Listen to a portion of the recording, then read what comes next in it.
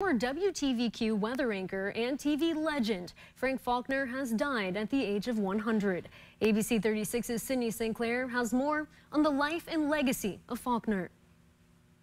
That's right. Faulconer was a longtime weather anchor here at WTVQ until he pursued radio in the 1980s.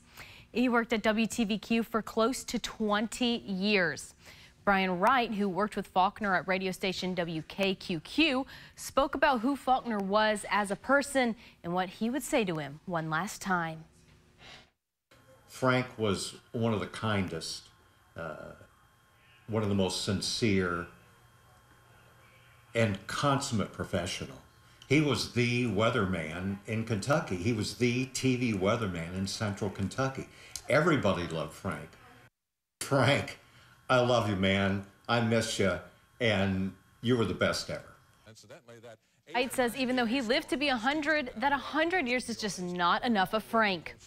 Representative Andy Barr honored Faulconer, his great uncle, in 2016 on the House floor of his decades of service for the community.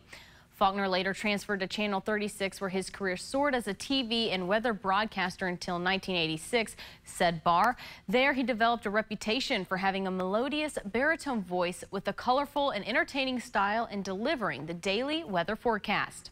He retired in 2001, and on his 93rd birthday, June 16, 2016, Frank Faulconer Day was declared in the city of Lexington. Faulconer was also a World War II veteran and accomplished radio broadcaster. We heard from colleague Dennis Dillon, who describes the making of Frank Faulconer Day later. For now,